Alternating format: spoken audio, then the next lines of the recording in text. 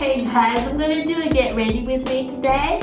And yeah, I just came out of the shower. I need moisturization, and yeah, I was inspired by a few YouTubers to do this. Winnie B LV and Jerusha Couture have recently done get ready with me videos. So yeah, and I thought I'd talk about just, you know, random things. Before I went in the shower, guys, I cleansed with this gentle clean from Aspect, and my face is super dry right now, so I have to get it hydrated. At night, I use this retinol brulee, just a little bit before I go to bed, but I won't use that now. So I've got some, it's got toothpaste on it, some Extreme C20 serum. It's not sponsored, guys, this is the stuff I use. Jungle Brew, which helps me with my pimples.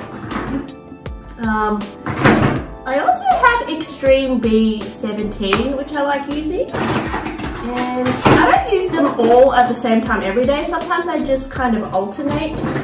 And I also like to use this eye cream. It's called Cosmetics Opti Crystal, and it's like an iridescent eye cream. I'll show you guys later. I really need to get my nails done today as well, so just excuse that. So first I think I'm going to put on just a pump of B.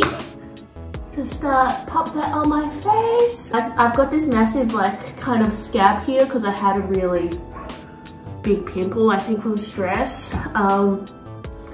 I have been getting pimples ever since I was like literally 11 years old. And it's definitely been something that has affected my life.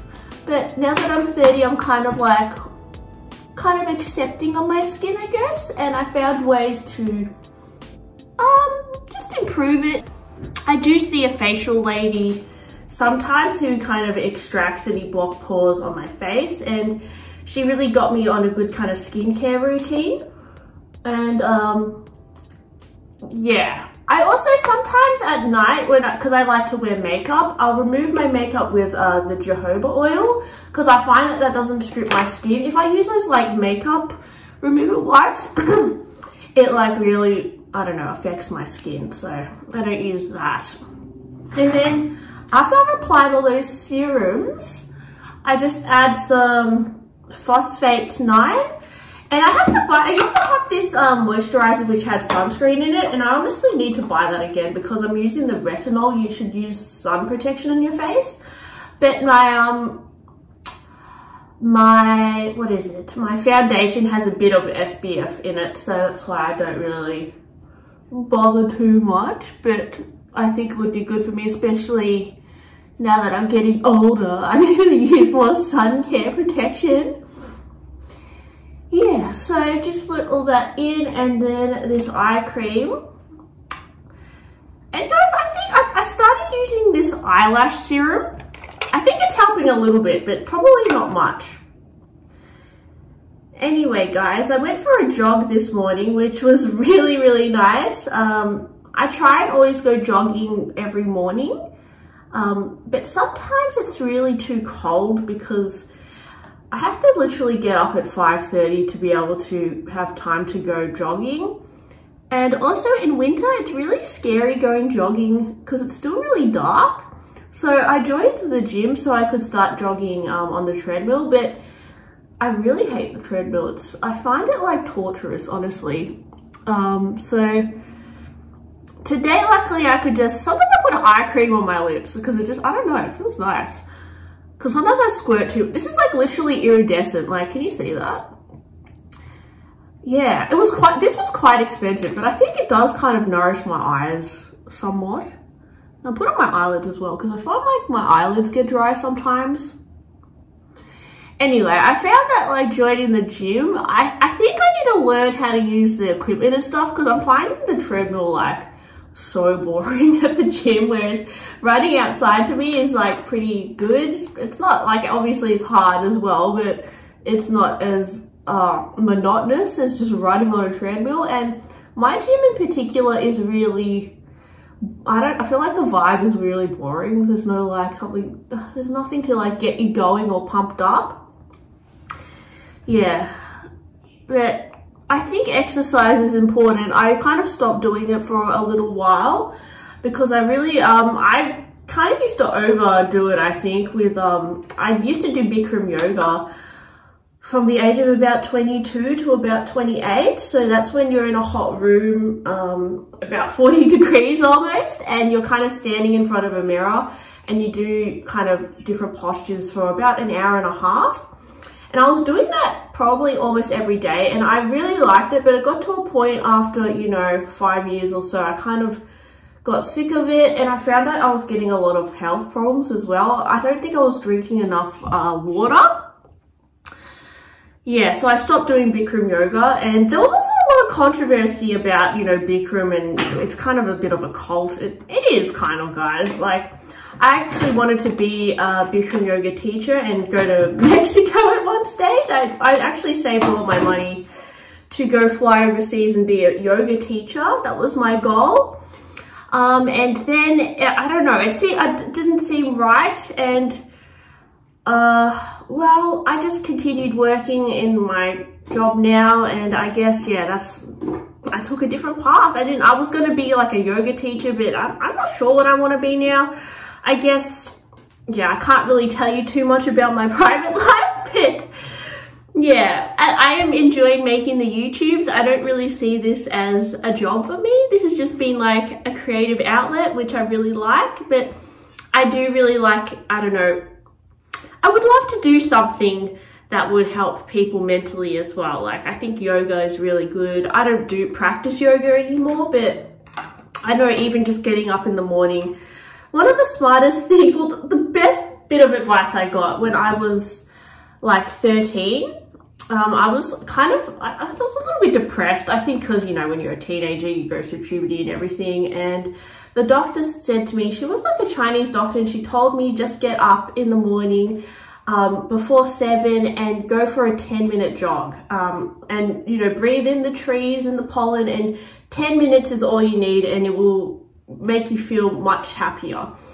And guys, ever since I got up in the morning and just went for a 10-minute jog when I was 13, because I had asthma as well, so I didn't find jogging that easy. It completely changed my life. Like, something as small as that. Sometimes there are things in your life that are free, which just give you so much more happiness than, you know, material possessions, which is something that, yeah, I probably need to come to terms with as well. And I think, well, I'm blabbing now, but let me just get onto the makeup. I need to let this kind of dry. I put way too much eye cream on, guys. I wanted to show you the iridescence of it, but you know, I've got this little pimple here, which I picked, which is not advisable. I wouldn't really say you should pick your face. That is also something that's a little bit self-destructive about me. If I see a pimple, I have to go crazy on it, and honestly, guys, just spreads the bacteria everywhere, and it's probably going to give you more pimples. So to correct the redness, I'm going to use some green kind of stuff. And I'm just going to use like a fine brush to kind of paint on the green so it corrects the redness. Oh, I think I used black on this before. Oh, geez. I think I used this as an eyeliner. Maybe I'm just going to do it with my finger, guys. But I wanted to be fancy with the brushes. But I usually do use a brush, but I couldn't find the brush that I usually use. Because I don't always put green on my face. It's only if I have like a significant bit of redness. And yeah, with the eyelash serum, I just put it on at night. I don't put it on in the day because it says I need to put it on at night. I have this red mark here from like a previous pimple that it kind of scarred my face. It didn't really scar, it just left a red mark, which the red marks do fade over time. I was lucky that I never had that that kind of like acne which left the scars that give you kind of dints. I do have an inconsistent kind of skin tone. This was probably from my mask, this little pimple. But it's not, oh, that looks really bad right now. It's not too bad for me anyway. Yeah, so I think for myself, what's important is finding things that make me happy and balanced. And it's a little bit cliche, but you know, a lot of people will say you can't buy happiness, and I think that is true. Because even if you did have like billions of dollars and you could buy yourself, you know, plastic surgery or whatever, you still have to have that inner peace within inside yourself, because otherwise, it sounds so lame, but otherwise you're just not going to be able to appreciate what you have. And so you kind of don't really even need that much to feel that, you know? I was listening to an interview with Kurt Cobain yesterday. It's like some celebrity documentary, and they asked him whether he thought that money bought him happiness. And you know, I'm sure you guys are aware that he was pretty depressed. He had a lot of stomach issues as well, which I actually have stomach issues too, because I don't really know why. It could be something to do with my emotions, but he said, yeah, at the start, definitely having a lot of wealth, he could buy, you know, whatever he wanted. It was great. He felt happy, but it wasn't, he said he probably felt just as happy finding a little gem in the thrift store when he was not as famous, you know? And in a way that kind of made sense to me. This is Chanel concealer, guys, so I'm just putting it, you guys probably think this is too much concealer, but I don't really use heavy foundation, so I kind of just blot this on like the different areas on my face, which I think need covering. Yeah, so that kind of spoke to me a little bit, because I didn't really stumble into heaps of money recently or anything, but I do find that the last few years I've definitely buying more luxe items, and I think subconsciously I thought that would make me happier, buying really expensive items, because they're so, you know, hard to get, and you have to work so hard to, well, I have to work so hard to, you know, save up for them. And some of you guys asked how I save up for items, guys, and honestly, I probably spend too much. I've like never got myself into a sticky situation, but I wouldn't go as crazy as me with the shopping. Even if you are wealthy, I don't think you need as many bags as I have, but for me, it's kind of become a guilty hobby, and that's why I made a YouTube channel, so I could kind of share with you guys what I had learned from different handbags I purchased and that sort of thing. I mean, I think in a way I used it for maybe beneficial way. They're not completely just wasted sitting on my shelf while I'm at work, because honestly, guys, I don't use most of my bags. I literally just work, and I don't really even use my bags, so they're just sitting there for me when I go home, and then I can share them with you guys. And yeah, I'm not sure why I do it. I'm not sure why I collect handbags, but I think it, to a degree, sadly, is to give me that little instant kick of happiness, which I think a lot of people fall into that trap. So yeah, I don't know, guys, like, I don't know if I can keep it up for much longer, but knowing me, I'm an all or nothing person, so. And I just put a bit of powder on to kind of blend in all my concealer. And this is a mineral foundation. It's Bella Pierre, so it's a bit dirty, probably has foundation on it. And I am using the color Ivory, which is like the second lightest color. There was a period where I was wearing the wrong color, guys, because I used to be really quite tanned, but I didn't get much sun recently. I guess from the lockdown as well. Probably didn't go out as much. And yeah, I just could have put a light layer of that on, and I feel like all those like all that stuff I put on the base of my face, like all those serums and things, really help with kind of making this go on so it's not as dry, because I feel like some people find mineral makeup to be really drying, but because I put all those kind of oils and things on my face, it kind of just melts in pretty easily. And this foundation is actually really cheap. It's only like $40 or something. I think I spend more money probably on the concealer part. And I was putting more things under my eye bag areas, but sometimes I find that if I put too much here, it kind of cakes up and it doesn't look good. Anyway, guys, as I said, I'm not a makeup artist, so this is not my best. Don't follow me for makeup tips. I'm just showing you guys what I do.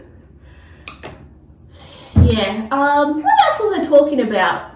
Oh yeah, you guys are probably wondering if I got my eBay refund back. Well, I actually did. So when they double charged me, I got the payment back just yesterday, which was good.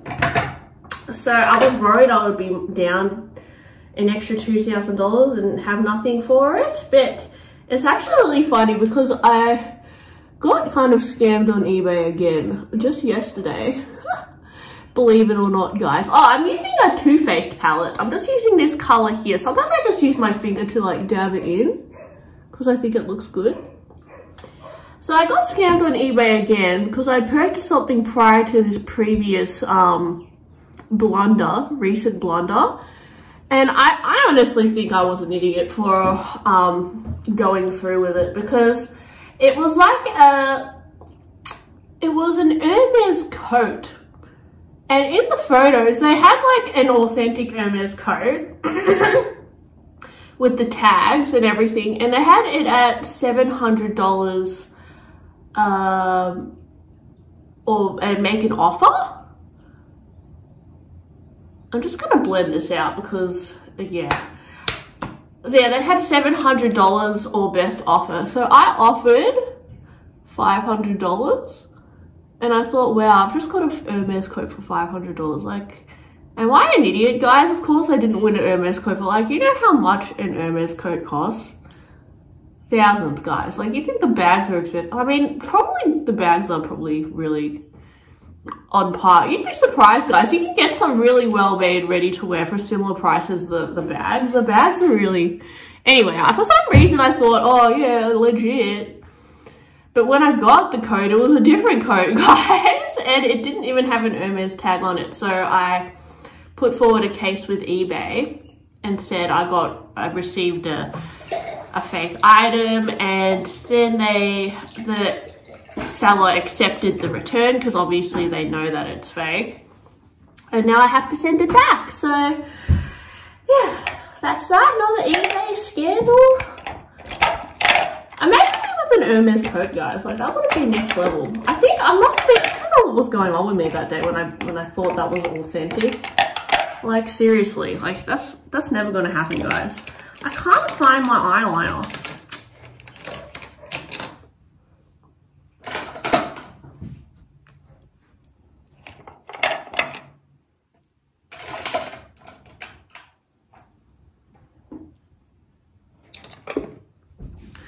I'm back. So I've just put on a bit of like eyeshadow just here and here, and I like to go in with the Chanel brown eyeliner.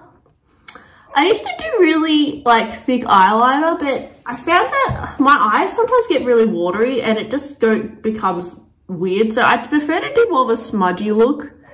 So I just go with the brown and I kind of just go at the end like that, and it kind of looks a bit more blended in with the eyeshadow. I just do this.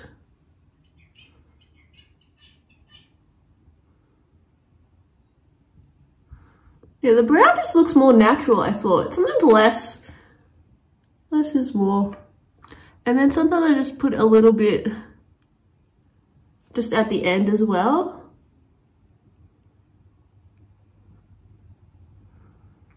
That's like all. That's about all that I do. And yeah, it's really hard to cover this. I don't know why that's always there. I need to get some sort of like a laser on it or something. Maybe put some more concealer on it. See what that.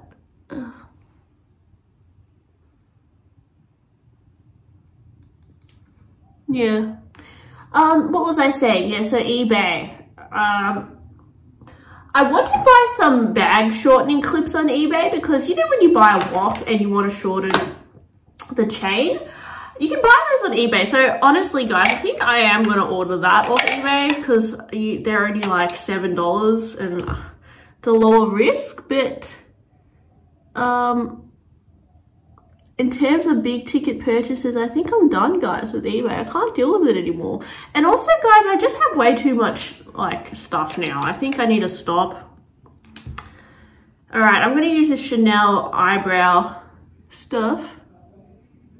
So I need to get my eyebrows done today as well. I'm probably just gonna go in and get them threaded and maybe get it tinted as well. I don't do much with my eyebrows, to be honest. I just kind of color it in a little bit so it looks a little bit more defined. Oh, sorry guys, got low battery. Oh my gosh. You guys are probably thinking like, Jess, your hair is just all over the place. And it is, guys, it's because I just washed it. And then I just use the other side and I just...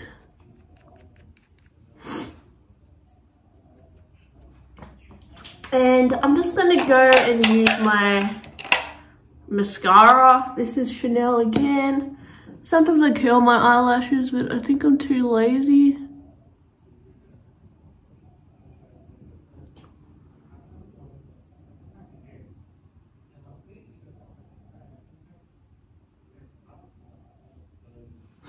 Just like a little bit of something. I feel like the eyeliner in itself is kind of like brought out my eyes. And the other day I got this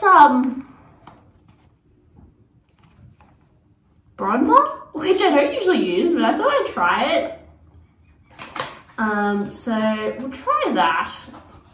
Oh, and I don't really have a lip. Oh, I do have a lip here, do I?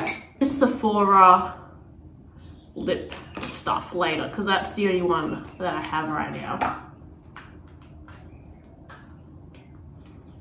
So it's like a, well, it's like a bronzer thing. So I'm just gonna try that.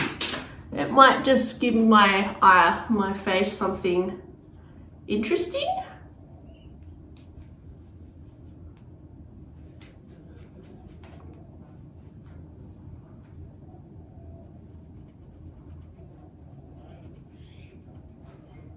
Oh yeah. Might have done something. I'm just doing this. And I'll put the pink part on the top. Yeah,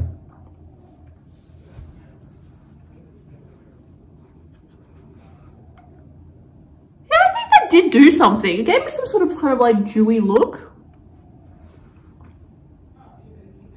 Yeah, it's the hair, guys, that's making me look like crap. Okay, so I'm gonna put that away. Quite happy with that. I'm just gonna put on a bit of lip.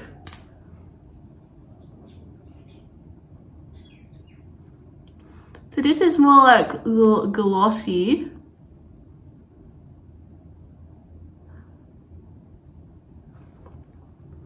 And also with my hair, I started using,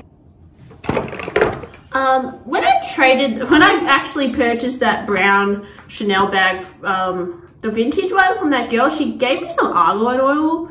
So I've just been using a bit of that in my hair and I think it really helps. We'll just use that on the end, and it smells like, this one smells like baby powder, which is nice. Sometimes I run it through give myself a scalp massage as well, because I've been getting a really, like a really dry scalp lately. I don't know why. So, and then for my hairbrush, I like to use, oh my gosh, a Tangle Teezer, because it's just easier. And I honestly have pretty fine hair, so it's not that fun to look at, to be honest, but it's very straight. I don't have anything going on with my hair. It's literally just a dead straight, flat, thin hair.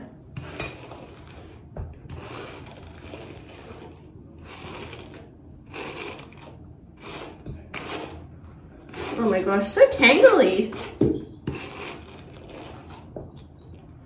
Okay, I'm gonna put some more oil on this so it's not as intense.